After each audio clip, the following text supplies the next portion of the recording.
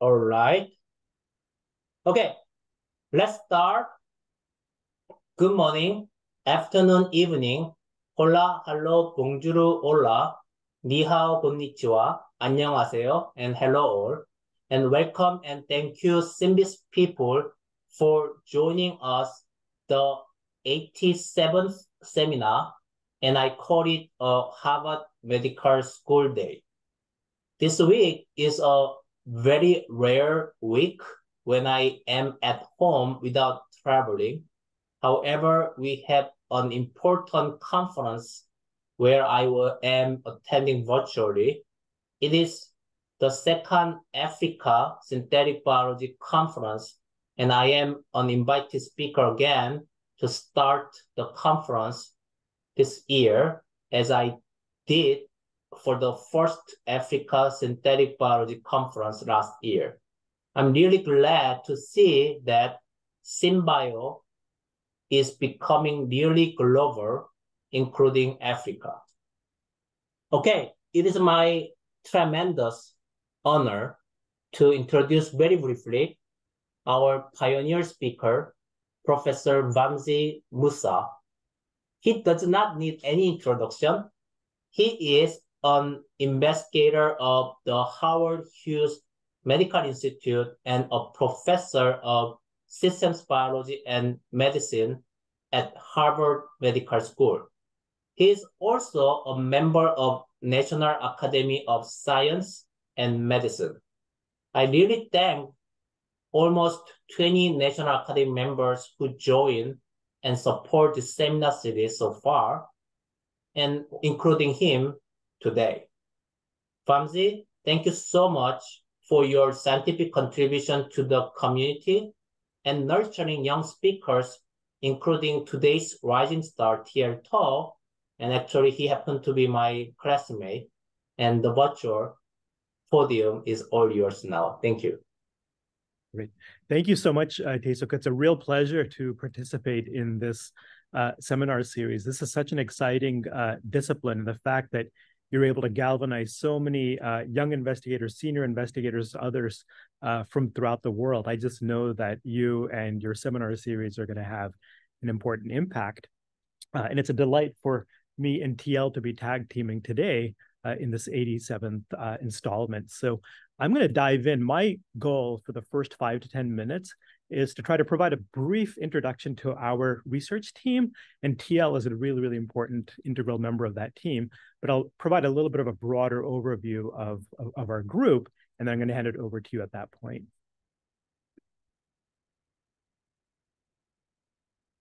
So hopefully this looks okay. So just a brief introduction to the Mootha Laboratory. We started almost 20 years ago or so as one of the first labs to be affiliated with Harvard Medical School's newly formed Department of Systems Biology. And in 2004, as the first new recruit to the department, I set up the laboratory both at Mass General Hospital as well as at the Broad Institute. So those are our 3 affiliations. And ever since the beginning, we have really been entirely focused on bioenergetics and specifically mitochondrial biology. And over the years, we've been very, very fortunate to be funded by a number of different agencies, especially the National Institutes of Health, the Howard Hughes Medical Institute, and a variety of philanthropies to whom we're very grateful. I think what's very different about our research team, which is shown here posing for our 15th lab anniversary during the pandemic, I think what makes our lab very unique and different is, in addition to having traditional postdoctoral fellows, clinical scientist fellows, PhD students, MD students, and undergraduate students, we also invest heavily in professional research staff, professional research scientists, the types that worked at IBM Watson Research and at Bell Labs, whose sole focus is to make new discoveries. And so I think this mix of trainees and research staff creates a really, really interesting mix. The members in our group are doing great science, I think. Some of them continue to stay on in our group as research scientists. And then the alumni have gone on to a variety of institutions where they're leading their own independent research groups. And we're also very proud of the fact that we have alumni that are biotech founders, as well as leaders in R&D in biotech and in pharma. And I want to just state at the outset, we're always recruiting for really, really talented folks. I'm going to provide a brief overview of what we work on. The entire laboratory is focused on mitochondria, and there's a number of different reasons why we're so fascinated by this organelle.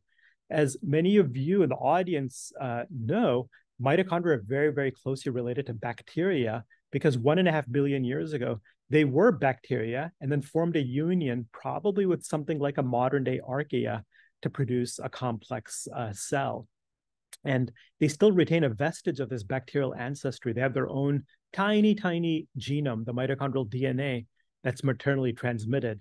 But it's called the powerhouse of the cell because of the machinery that's shown in the middle of this figure, the oxidative phosphorylation system. This is where nearly all of the oxygen that we breathe gets leveraged to make ATP to power thought and movement and memories.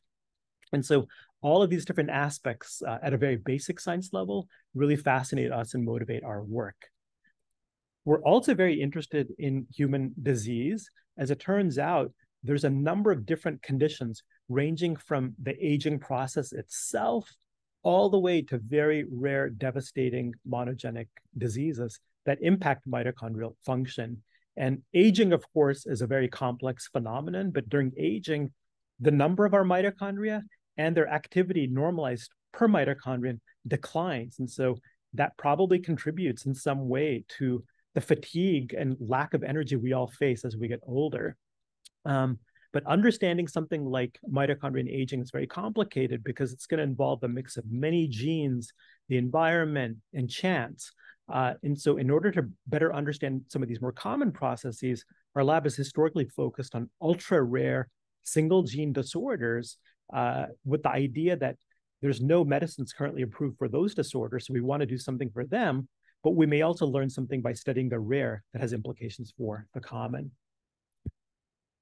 And so those are sort of the two broad thrusts of our lab. And here's some of the major questions of the Mootha lab today. And I'll just show one slide for each of these four main themes. Number one is we want to systematically, the way that a systems biologist would, define the full functional circuitry of the mitochondrion. We want to know what the molecular basis of mitochondrial diseases are. A couple of years ago, we made this really, really interesting observation that whether you're a yeast or a C. elegans or even a mouse, if you have a broken mitochondrial respiratory chain, simply by placing that organism in low oxygen continuously, we can have a dramatic improvement on the well-being of that organism. And so we're trying to understand that better. And finally, we're trying to develop new tools the way that synthetic biologists would to try to investigate mitochondrial biology. So just one slide on each of these, or just a few slides. Again, this organelle has its own DNA that was actually sequenced by Fred Sanger in 1981. And he reported that it only encodes 13 proteins total. So by necessity, all of the other proteins in this organelle must come from the nuclear genome. And so from the very start of our laboratory, we combined a number of methods, including mass spectrometry proteomics, computation, proximity by attenuation.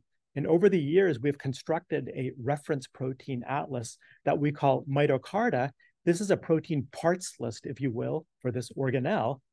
We make it freely available to the clinical community and to the research community. And this has served as a framework for systems investigations of the organelle in health and in disease. With that list in hand, we and others have been able to sequence the genomes of patients that have mitochondrial disease and identify the genes that underlie rare mitochondrial disease. And to date, more than 300 single genes have been identified that when mutated, give rise to these devastating, terrible, typically childhood diseases. And as of today, we have very few cures for these medicines, if any. I think this is a great systems biology problem. We now know that this oxidative phosphorylation system that's largely conserved from mitochondria to bacteria, there's at least 300 different ways that this can be broken at birth. And when that happens, sometimes all it does is it will cause eye disease only. Yet in other instances, when you have a mutation in a neighboring protein, every single one of these organ manifestations will occur. And so it's very, very perplexing how two lesions, okay, in the same part of the mitochondrial respiratory chain, one will only give rise to eye disease, but the other will give rise to multisystemic disease. This is a very complex organelle. There's a lot of feedback loops, redundancy, robustness, and really trying to understand it as a system is a hard problem. And this is actually what TL is going to be talking about today. He's going to be using a genetics approach, a systems genetics approach, to really try to understand the homeostasis of this organelle. And it's giving rise to very interesting results. Another big theme in our laboratory today is the relationship between ambient oxygen and mitochondrial dysfunction. This is something that we reported back in 2016, a really fascinating phenomenon. There's a mouse model of what's called mitochondrial Lee syndrome. This is a terrible, terrible brain disease. This mouse at sea level will die at 2 months of age from its brain disease. However, we reported in 2016 that if you place this mouse at 11% oxygen, that's the equivalent of South America or Mont Blanc or base camp, not Mount Everest, but about 15,000 feet elevation. This is what the survival curve of that mouse is. That mouse does not develop brain neurological disease anymore. And conversely, if we place that mouse in high oxygen at levels that all healthy humans and mice should tolerate, that mouse is very sick. And so we discovered that hypoxia is a very powerful suppressor of mitochondrial dysfunction. It doesn't work for every form of mitochondrial disease, but it works for a lot. And so we're now doing active research trying to understand what's the full mechanism by which dialing down ambient oxygen can help to rescue an organism that has a broken mitochondrion. And importantly, can we harness hypoxia as a medicine? And so the fourth broad area of our laboratory, and this may resonate with some of the audience that's interested in systems, in synthetic biology in particular. We're very interested in mitochondrial biology and bioenergetics and metabolism. And so we're trying to develop new genetic tools with which to manipulate energy metabolism. And so we have reported the use of a naturally occurring enzyme, a water-forming NADH oxidase that transfers 4 electrons from NADH to oxygen to produce water that decreases the NADH to NAD ratio. We've been able to express this in the mitochondrion and in the cytosol, even in animals. And this has served as a powerful tool to understand NADH-NAD redox biology. Now, whereas water-forming NADH oxidases occur naturally, there are no naturally occurring water-forming NADPH oxidases. So we solved the structure of this enzyme. We created a quintuple mutant that is as active and as specific for NADPH as the natural enzyme is for NADH. So this is a purely engineered enzyme, and this has been very useful in the cancer world to try to understand the role of NADPH in biochemistry and physiology. And most recently, we just reported a first-generation chemogenetic generator of oxygen. This is a genetic tool that will allow us to allow cells to generate their own puffs of oxygen. And so if any of you are out there have experience in synthetic biology, and in particular protein design, we're trying to recruit at the level of postdoc or staff. So please reach out to me if you're interested in this type of stuff. And so with that, as an overview of our laboratory, it's a real pleasure. Again, one of the joys of my job is being able to work with Tsz-Leung To, an extremely talented synthetic biologist. And he's been working as a group leader and research scientist here at the Broad Institute since 2015. And what I'm going to do now is hand it over to Tae-Suk so that he can introduce TL. Oh, wonderful. Thank you so much. I was so amazed by your variety of research area. And you know what? It could be coincident I submit a paper that's all about energetic. And I got, review back today with a very minor revision. I'm really happy, but I kind of add one additional new kind of direction. That is actually we use heat as a real product, not the side of product. So we actually wanted to help, divers, especially the ONR, research. I mean, diver to generate more heat during the diving process, because the problem of those divers is the hypothermia.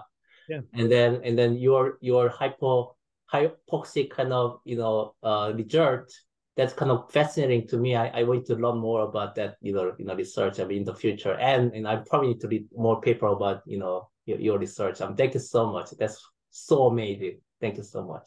Great. All right, so let's move on. Okay, so now the main speaker of today with a longer introduction. Dr. Tsz-Leung To is a group leader, as he mentioned, and senior research scientist in the metabolism program at the Broad Institute of MIT and Harvard, under direction of Vamsi Mootha, today's pioneer speaker. The main focus of his current work is to use chemical and systems biology approaches to investigate mitochondrial function and dysfunction in humans, as well as their broad implication for many common disease and age-associated pathologies. I actually watched some TV show yesterday about age and new kind of medicine, kind of reverse aging, and I'm really fascinated by today's talk by both of the speakers today. In addition, he is developing new methodologies to expand the utility of CRISPR-Cas9 based technologies on studying human metabolism. Previously, Tsz was a postdoctoral fellow at UC San Francisco, where he worked primarily on fluorescence protein-based assay development in the laboratory of Xiaokun Xu. Prior to his postdoctoral appointment, Tsz spent a short stint in the private biotech company, working on using synthetic biology for the production of biofuels and other sustainable products.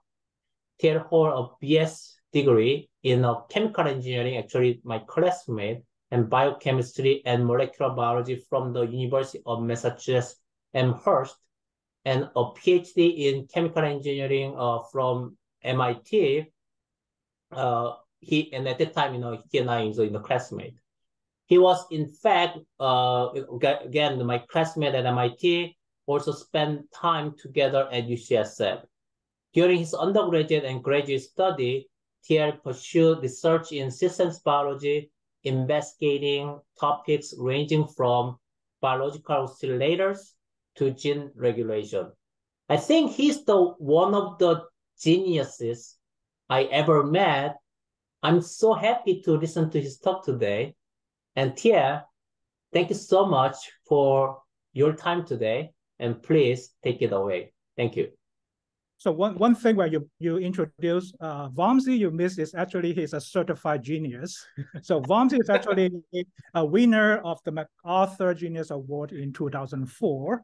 So he's actually a certified one, and I'm very flattered by the wonderful introductions from both of you.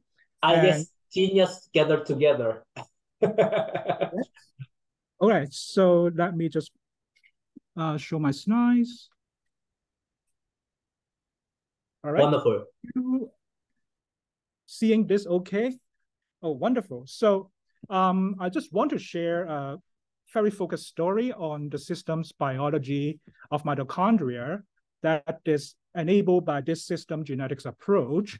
And specifically, I want to highlight some very unique and unexpected features of the respiratory chain complex 1. So Vamsi gave a wonderful introduction to mitochondrial disorders. So it came in different flavors, ranging from ultra-rare genetic disorders to normal aging. So how mitochondrial defect contribute to such a broad, diverse varieties of pathologies is unclear. But what is potentially clear is that ought to be genetic networks that can either protect against or contribute to the pathologies in these mitochondrial disorders. But these genetic networks have not been systematically mapped yet. And therefore, we took a chemical genetic approach to systematically dissect this genetic circuitry. Here we combine very well-studied specific drugs to mitochondria with the state-of-the-art functional genomics technology, such as the CRISPR screening library. And in the presence of mitochondrial inhibitors, we can systematically identify gene disruption or pathway disruption that lead to more pathology, or those that can actually provide homeostatic response that's beneficial. And this type of mapping helps us to understand the genetic circuitry underlying mitochondrial dysfunction, identification of genetic modifiers, which hopefully in one day can actually inspire new approaches to therapeutic intervention. So we are going to focus on the OXPHOS system, which comprises of 5 macromolecular complexes. Complexes 1 through 4 form an electron transport chain that take electrons from reducing equivalents such as NADH and use it to reduce molecular oxygen. And the free energy from this redox reactions is conserved to generate a proton motive force across the mitochondrial inner membrane. And complex 5, which is the ATP synthase, can then use this force to generate ATP. So it turns out this OXPHOS system is really prone to be poisoned, and there are very good specific inhibitors on different complexes. For complex 1, they're pyridine and metformin. For complex 3, there's antimycin. Complex 5, oligomycin. And we can also completely collapse the membrane potential, the proton motive force, using a combination of antimycin and oligomycin. And on top of that, we can also target the mitochondrial central dogma. We can deplete the empty DNA replication using ethylium bromide, as well as blocking the translation of mitochondrial protein using chloramphenicol. So we have this battery of mitochondrial drugs, and we can combine them with genome-wide CRISPR knockout library to systematically identify gene deletions that either reduce or enhance the fitness of the cells. So we perform pool CRISPR screening in the leukemia K562 cells in triplicate. We treat the cells with different mitochondrial poisons, let them grow for 15 days, and then we use next generation sequencing to quantify the guide RNA abundance within population as a proxy for how the knockout affect the fitness of the cells. So here what I'm showing is the growth phenotypes of the cells under these drugs. As you can see, all of the drugs actually cause growth defect to different extent, although they all proliferate as well. And this growth phenotypes allow us to really look at both the genetic lockout that alleviate the growth phenotype, as well as those that actually aggravate it. So in order to quantify this chemical genetic interaction, we look at the fitness. We compare the fitness of the gene knockout in the drug to that of the vehicle DMSO control. So the fitness is defined by this Z-score, which is basically the comparison of guide RNA abundance in the later time point under the drug compared to the baseline at early time point where before the drugs were added. So a positive Z-score means there's enrichment of the gene knockout in the population that suggests this actually has a higher fitness within the population, whereas a negative Z-score means the knockout have the guide to be depleted in the population, meaning the fitness of this knockout is actually worse in the drug. So most of the genes in the library actually lie on the diagonal of this plot. And we are most interested in the point that are off this big cloud.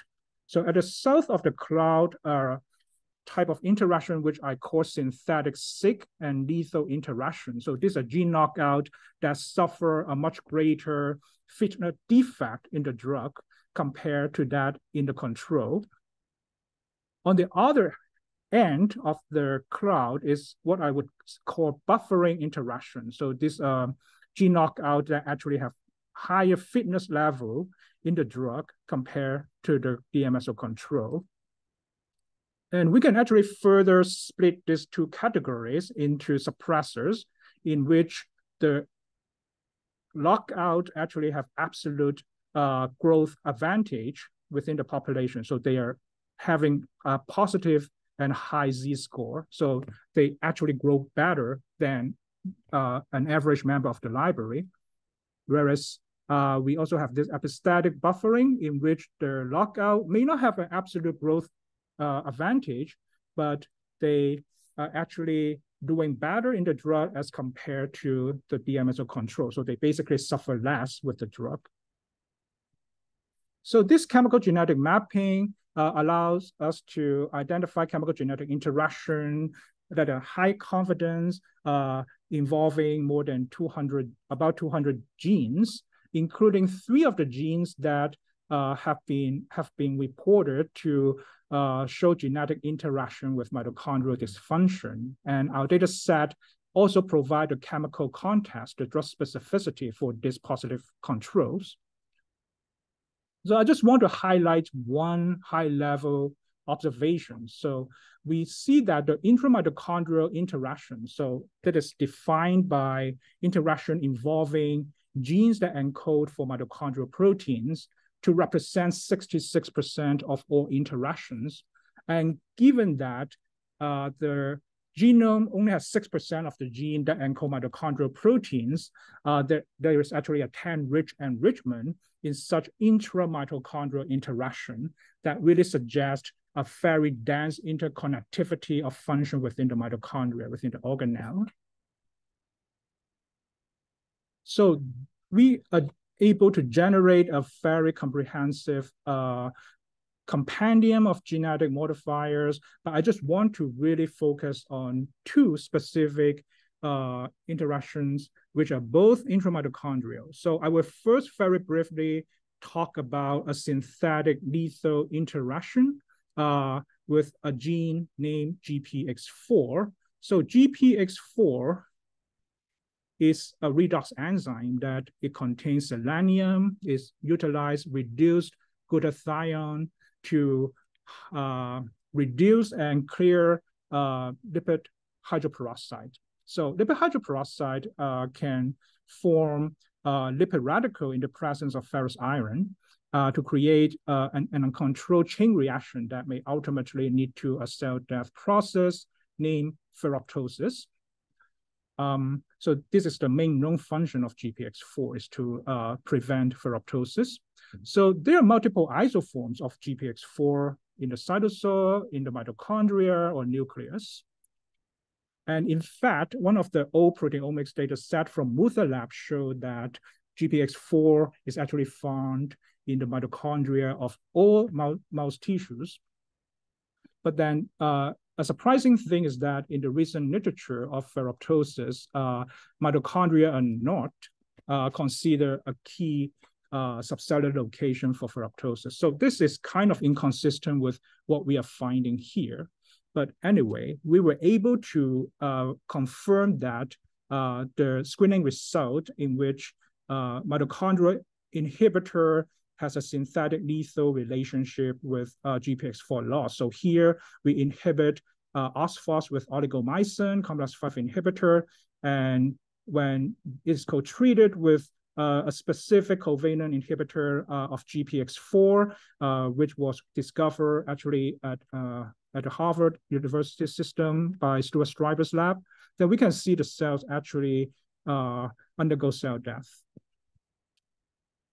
Then the important question is to confirm the location of this synthetic lethal interaction. So here what we did is we just express isoform of GPX4 in a lockout background that target the protein primarily and only in the mitochondria. And that's actually sufficient to reverse the synthetic relationship, synthetic lethal relationship. That's provide evidence that indeed mitochondria are the location where this interaction happened.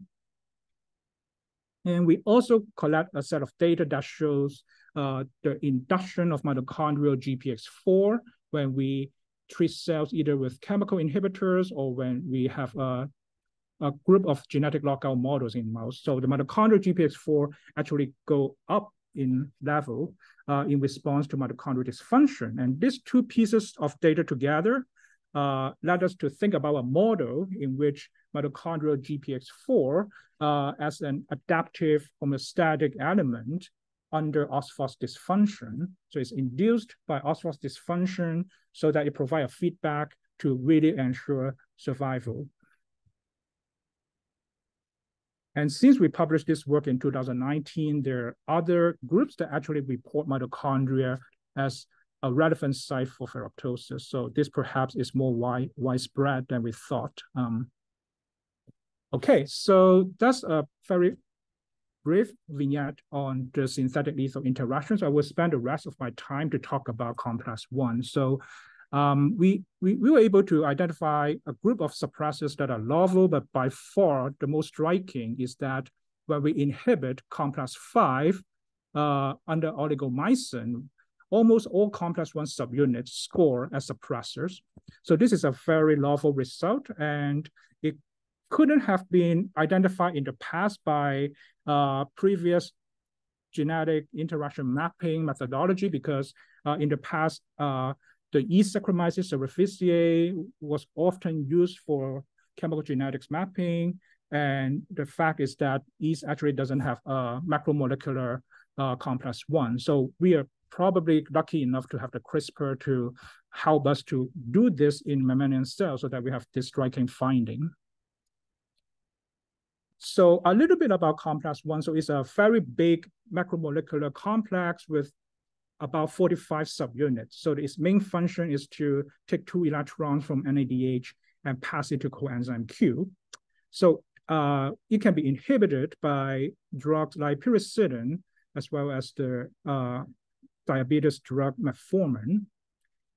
So what I'm showing here is that when we block complex 5, the ATP synthase with oligomycin, almost all subunits of complex 1 score as suppressor, meaning if you lose complex 1 subunit, the cells actually grow better under complex 5 inhibition. So that's a pretty weird result.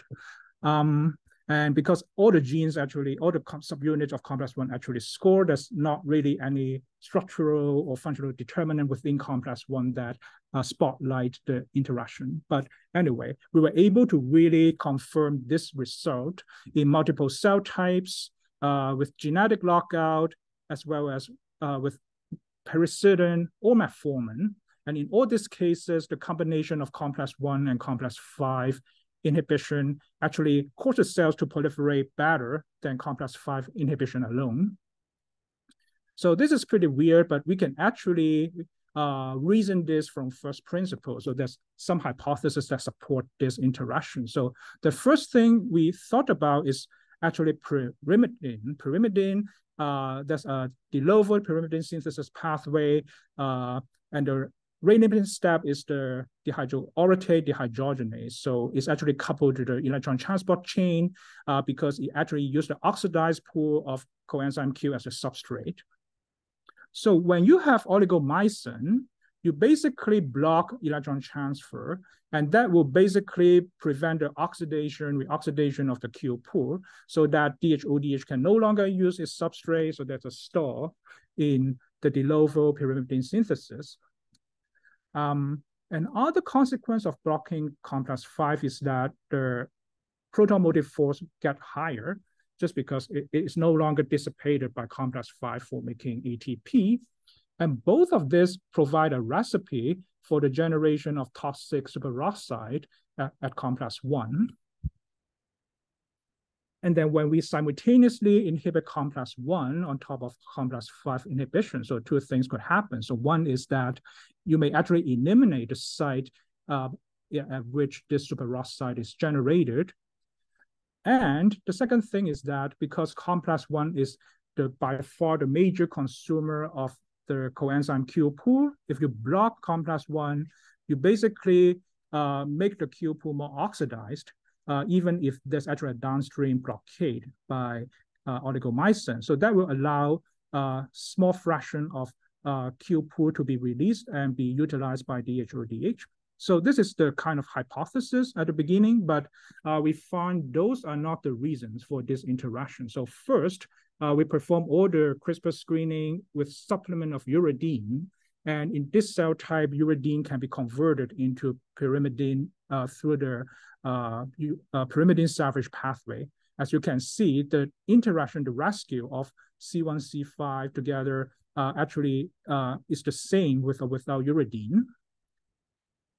And the ROS hypothesis is also not true because with inhibitors such as pyrisidin, you actually drives up the ROS level compared to just oligomycin its own. So neither of this actually explain what we are observing.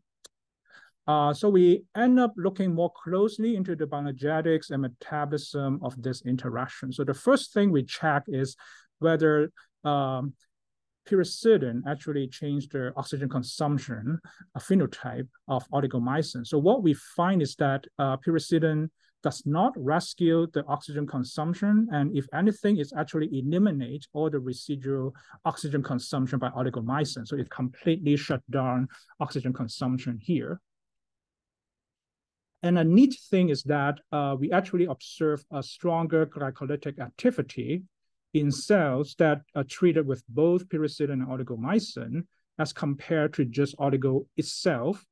So we actually perform this measurement in two independent assays. One is to look at the media lactate level. The other is used to measurement of extracellular acidification flux. So both of this suggest we actually have an increase in glycolysis with the combination of complex 1 and complex 5 inhibition.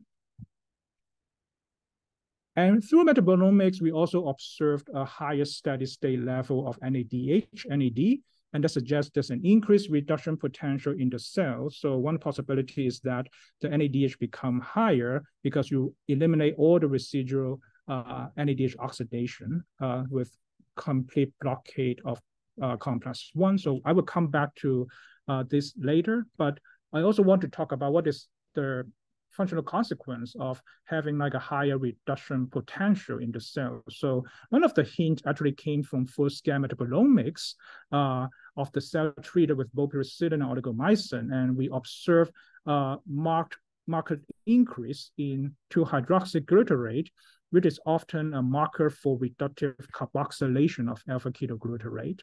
So to confirm the reductive carboxylation boost by simultaneous inhibition of complex 1 and complex 5, we use glutamine, C13 glutamine tracing. So the glutamine is converted into alpha-glutarate, and in the TCA cycle, it can undergo one of the two fates. It can either be oxidized to citrate using the standard oxidative TCA cycle, and in that case, it will generate N+4 isotopomer of citrate, or it can undergo reductive carboxylation that is strongly dependent on NADH or NADPH to generate N+5 isotopomer of citrate.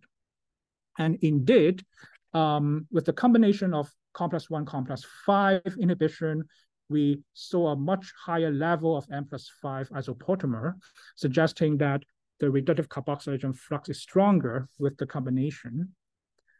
We also observed an increase in protein specific to N+5 label protein, and the interpretation is that protein can be converted from glutamine using NADH, NADPH enzyme, dependent enzyme. So they also provide evidence that reductive metabolism is actually stronger in these cells. So just very quickly summarize what I just said. With oligomycin blocking ATP synthase, so there is no longer any mitochondrial ATP production, but the cell can still rely on glycolysis to provide ATP. So glycolysis also provide NADH, which since there's actually residual oxidation of NADH by complex 1, the level may not be as high. But once you actually block complex 1 with drugs or genetic lockout, you eliminate the residual oxidation of NADH. So now you conserve NADH. So this conserved NADH can be exchanged into NADPH. So their reduction potential can be changed through several enzymes in the cytosol or mitochondria. And this surplus of NADPH perhaps can drive the reductive synthesis of molecules such as proline or isocitrate, which ultimately go to citrate. So the next question is whether this boost in reductive synthesis is actually a contributor to the improved proliferation. And indeed, we have one piece of evidence to support that. So it's really a reminder of the tools that Vamsi mentioned in his part of the presentation. So we use this water-forming NADPH oxidase that can really convert directly NADPH into NADP. So basically now we can force the consumption of NADPH. And once we do this forced consumption, so we reduce the NADPH level, and then we no longer see the growth benefit by simultaneous inhibition of complex 1 and complex 5, suggesting that the reductive synthesis perhaps is really linked to proliferation. And I just want to actually throw in a provocative hypothesis here. So in the work, in the work I just showed you, we use oligomycin to block complex 5, but it could be actually a physiological way to inhibit complex 5. For example, in worm, it has been shown that complex 5 activity actually declines during aging in the worm. And then as we know, metformin is known to be a potential anti-aging medicine, and is even in clinical trials for aging. So one of the hypotheses is whether metformin can exert its anti-aging efficacy through the suppression of age-associated complex 5 declines, maybe with one of the reasoning that I just invoked, redox rebalancing, maybe increased glycolysis, reductive metabolism, and so on. Of course, this is just hypothesis, and there will be a lot of work to do to prove that. So I just want to maybe take a step back and put things into a broader context. So one of the questions is, why can you eliminate like a key part of the electron transport chain? So one thing is the electron transport chain can be complemented by cytosolic pathways such as glycolysis for ATP generation, as well as pentophosphate pathway and nitric dehydrogenase for redox homeostasis. So they're redundant pathway outside of mitochondria. But then you will ask, why is specific complex 1 but not other complexes? So the reasoning here is that there are actually multiple Q-linked dehydrogenases that can take other reducing equivalent. For example, you can take dehydroorotate, as I mentioned, through the de novo pyrimidine synthesis. You can take glycerol 3-phosphate from glycolysis, some kind of fatty acid and amino acid, choline, etc. So they can directly donate electrons to the Q pool, and then to sustain electron transport within mitochondrial electron transport chain to perhaps provide some energetic support. So complex 1 can be dispensable just by the design of electron transport chain. So it's actually a branch electron transport chain in human cells as well as in other organisms. Okay, so now we know it's potentially dispensable, but why could it even become advantageous? Because even in our case of oligomycin, we actually saw that it provide a real growth advantage. So I'm just trying to, there are probably multiple reasons. I just want to kind of discuss a few of them. So one is there actually multiple adaptive signaling pathways that will be activated in the context of mitochondrial dysfunction. For example, the poster child is the AMP kinase, which is activated by an increase of AMP with respect to ATP. And activation of AMP kinase can lead to increased glycolysis, glucose uptake, so you make more ATP through glycolysis. It can downregulate protein synthesis, probably through mTOR pathway. So now you can conserve ATP. It can also activate autophagy so that you can recycle nutrient that way.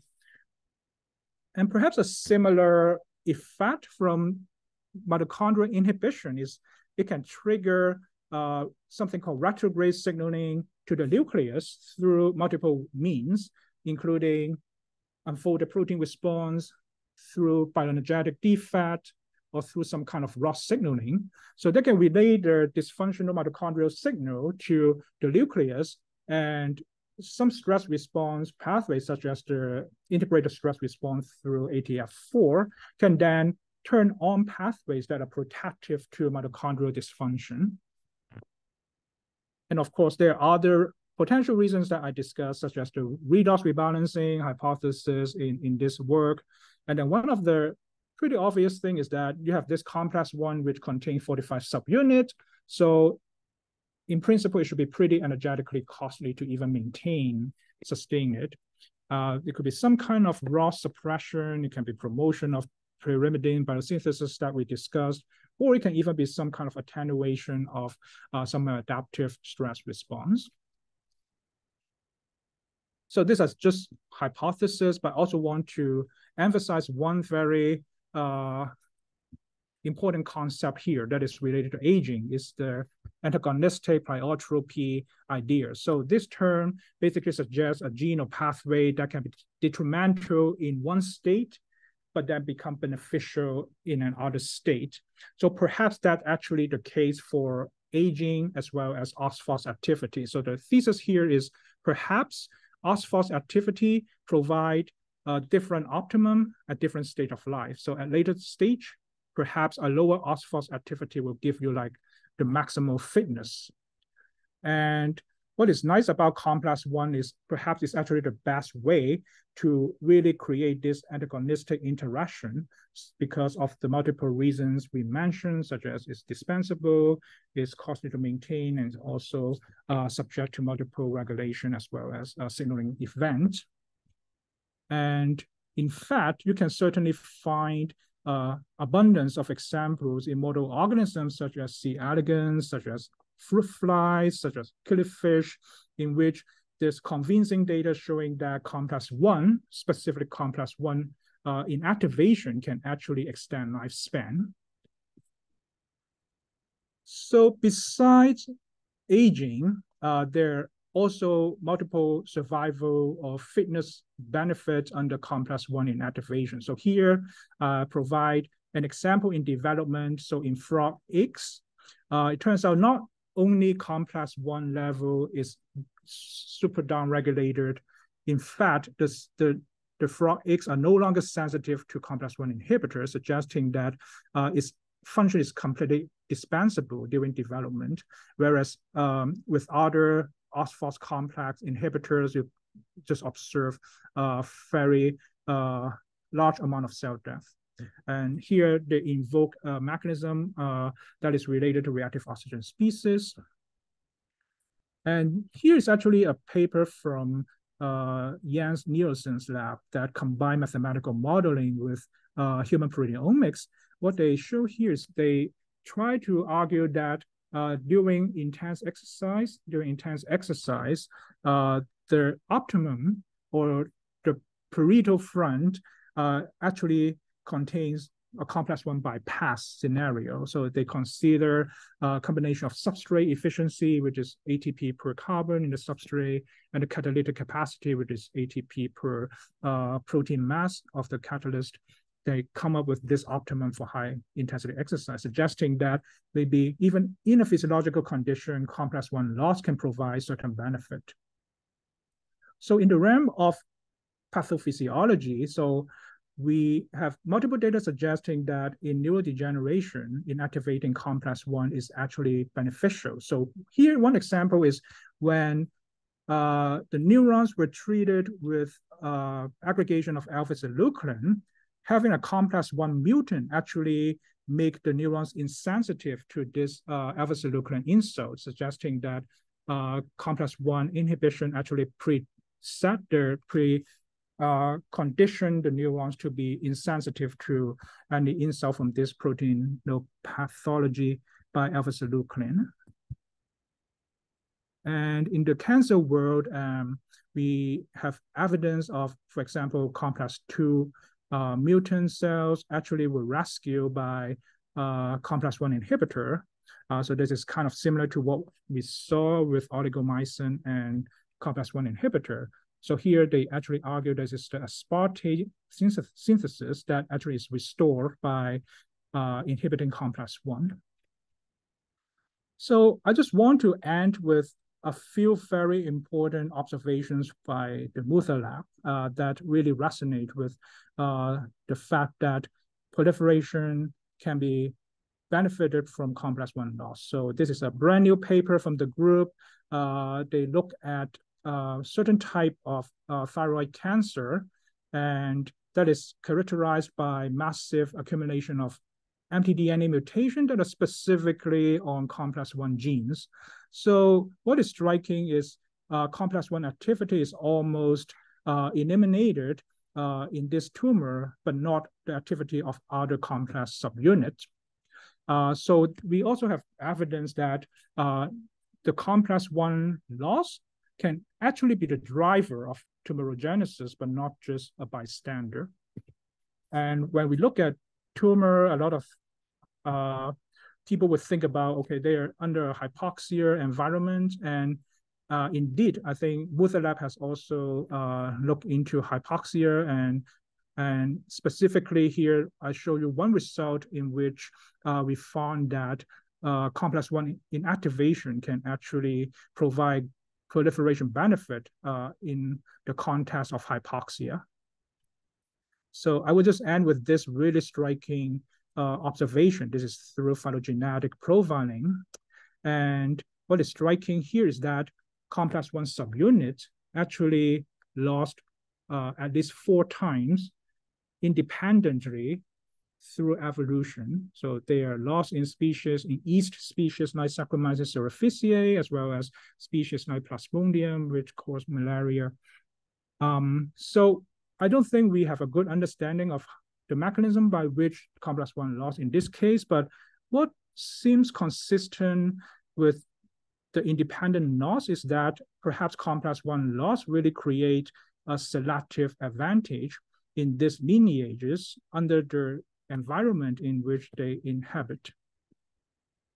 All right, so that's my talk, and I just want to take the final moment to really acknowledge Vamsi Mootha, who really was spectacular in assembling a group of very dedicated and talented scientists and provide extraordinary mentorship as well as guidance.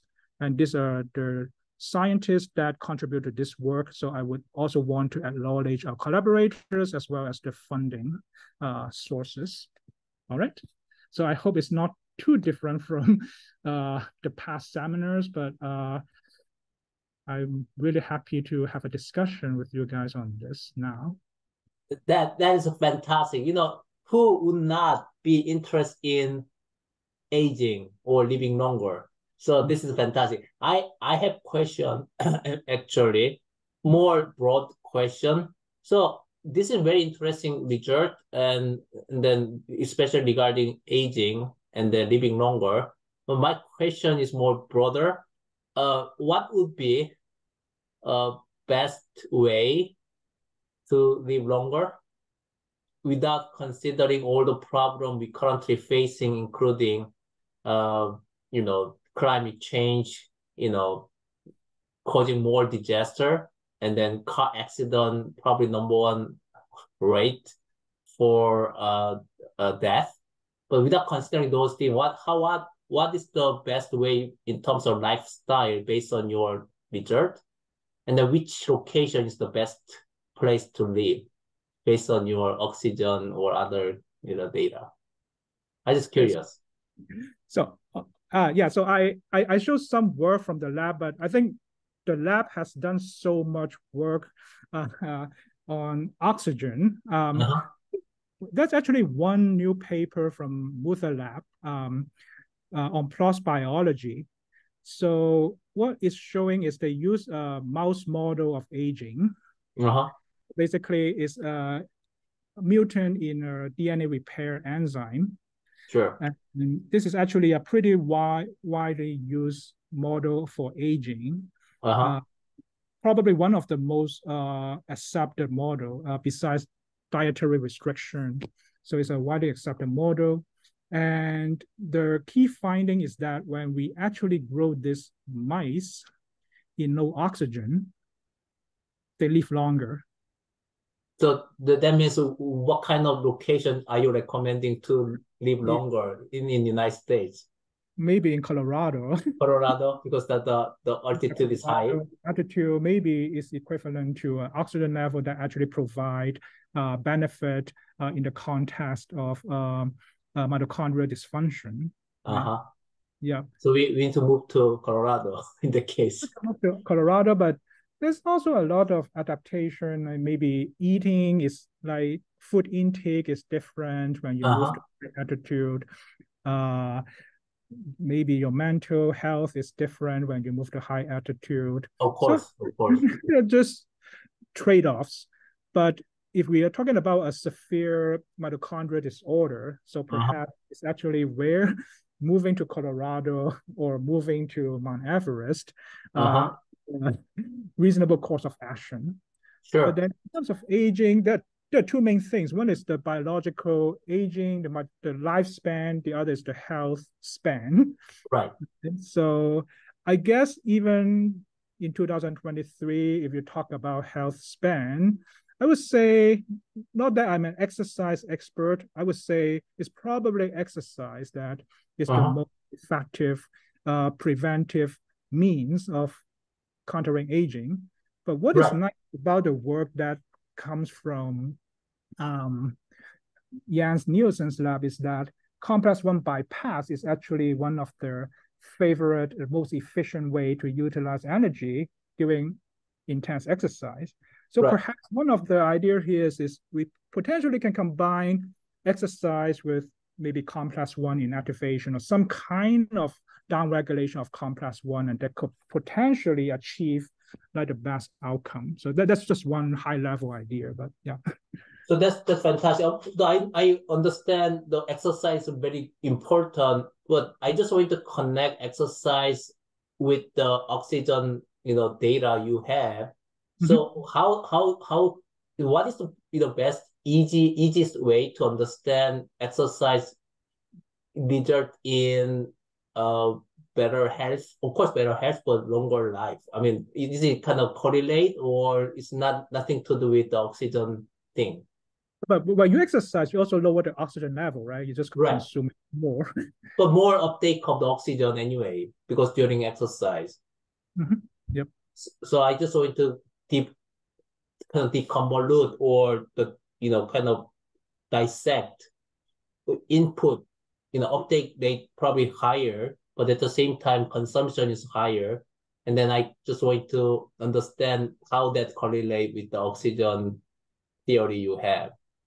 I mean, like in cell culture, it can be something simple, but in a whole animal, in human, that's a systemic problem, right? Because you have the vascular transport, you have hemoglobins, you just have a lot of feedback loops. So this can be a very complex system to understand.